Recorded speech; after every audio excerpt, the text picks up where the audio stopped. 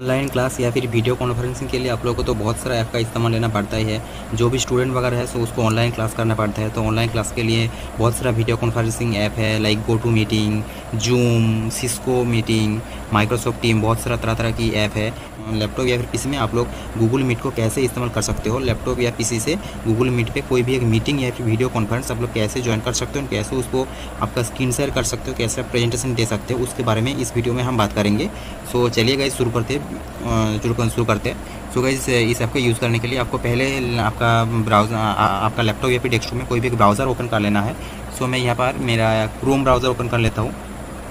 सो browser open करने के बाद आप लोग को गूगल मीट का ऑफिशियल वेबसाइट में जाना है। सो उसके लिए आप लोग को सर्च करना है गूगल मीट। सो आप लोग सर्च करिए गूगल मीट,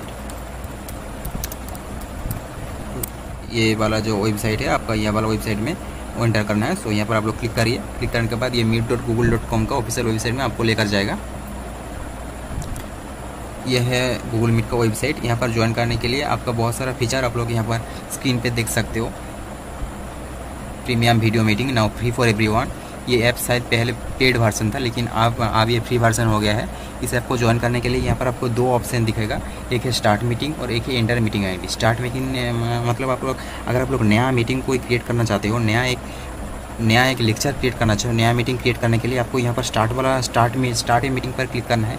जब यहाँ पर आप लोग स्टार्ट मीटिंग पर क्लिक करोगे तो यहाँ पर आपका शायद ईमेल आईडी चूज़ करने के लिए बोलेगा। लेकिन अगर आप लोग को क्रोम में पहले से साइन हुआ है तो यहाँ पर ऑटोमेटिकली आपका जीमेल आईडी से ये चूज़ हो जाएगा एंड ऑटोमेटिक आपकी जीमेल आईडी से ये चूज़ कर लेगा। एंड यहाँ पर आपको कैमरा एंड माइक का परमिशन यहाँ पर देना है आप लोगों को।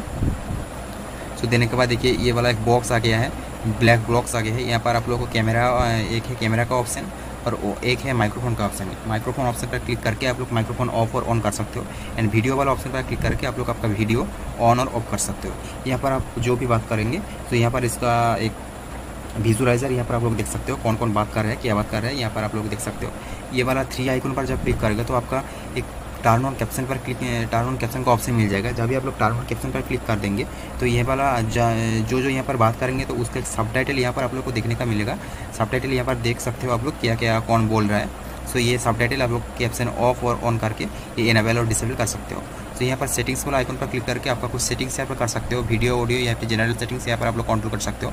ऑडियो वाला आइकन पर क्लिक करके आपका माइक्रोफोन और स्पीकर आप लोग यहाँ पर चूज़ कर सकते हो। एंड वीडियो वाला ऑप्शन पर क्लिक करके आप आपका कैमरा ब्लॉक और कैमरा का परमिशन दे सकते हो। एंड कैमरा आप लोग ऑन और ऑफ करने का यहाँ पर ऑप्शन आप लोग को मिल जाएगा। एंड यहाँ पर आपका वीडियो का रेजोल्यूशन भी आप लोग सेलेक्ट कर सकते हो। 360p से ले तक 720p तक आपका यहाँ पर आप लोग सेलेक्ट कर सकते हो। मतलब मीडियम से एच डी क्वालिटी तक वीडियो कॉलिंग ये ऐप सपोर्ट करता है।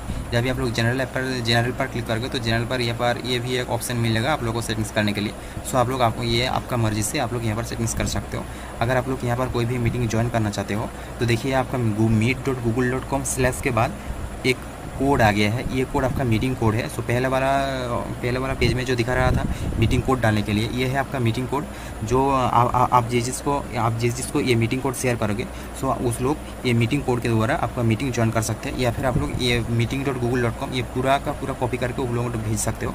जब भी उन लोग ये लिंक पर क्लिक करेंगे सो डायरेक्ट इस ऐप पे इस पेज में आ जाएगा।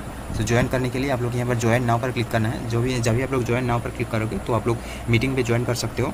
एंड जो मीटिंग का होस्ट है उसके पास एक नोटिफिकेशन जाएगा। अगर वो चाहते हैं कि आपका आप वो मीटिंग ज्वाइन करें तो वो मीटिंग का होस्ट आपको एडमिट और डिनाई कर सकते हैं आपका परमिशन का। एंड यहाँ पर आप लोग प्रेजेंट पर क्लिक करोगे तो आपका प्रेजेंट का ऑप्शन आ जाएगा। मतलब आप ज्वाइन भी कर सकते हो एंड आपका प्रेजेंटेशन भी दे सकते हो। मतलब आपका स्क्रीन शेयर भी यहाँ पर आप कर सकते हो।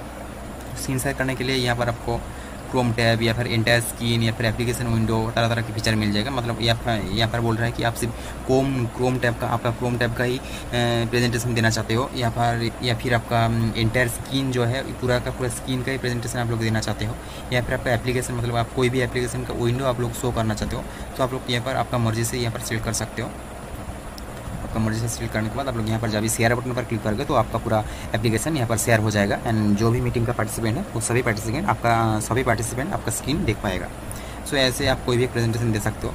एंड ये वाला एंड यहाँ पर दिखा रहा है कि you are not present now, मतलब अगर आप लोग प्रेजेंट करोगे तो यहाँ पर टर्न ऑफ प्रेजेंट का कुछ ऑप्शन आ जाएगा। सो यहाँ पर क्लिक करके आप लोग प्रेजेंट ऑफ कर सकते हो एंड प्रेजेंट इनेबल डिसेबल कर सकते हो।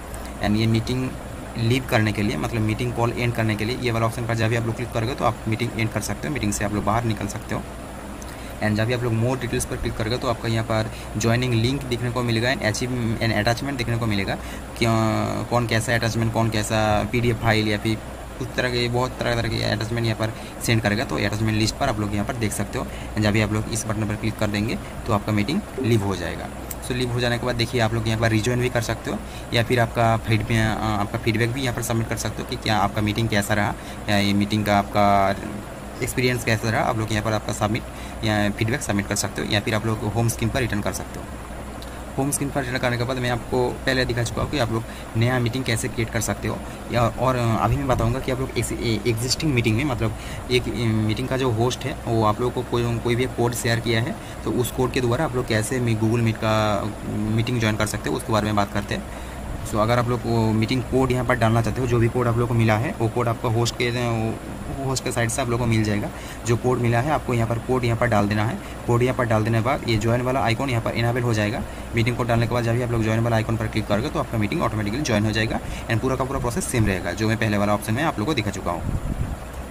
सो यहाँ पर आप लोग क्लिक करके आपका मीडियल गूगल कैलेंडर से भी सिलेक्ट कर सकते हो। गूगल कैलेंडर से आपका मीडियल शेड्यूल कर सकते हो कौन सा डेट में मीटिंग करना है। मैक्सिमम 250 पार्टिसिपेंट एक साथ ज्वाइन कर सकते हैं इस मीटिंग में। ये ऐप का बहुत एक अच्छा फीचर है, मतलब एक साथ में बहुत सारा पार्टिसिपेंट ज्वाइन कर सकता है इस ऐप में। सो कुछ इस तरह का इस ऐप है गाइज़। सो गाइज़ अगर आप लोग ये ऐप को मोबाइल में डाउनलोड करना चाहते हो तो इसका वीडियो मैं पहले बना चुका हूँ, आप वो वीडियो पहले देख लीजिए। एंड अगर आप लोग लैपटॉप या PC में करना चाहते हो तो उसका वीडियो में ये बना दिया हूँ।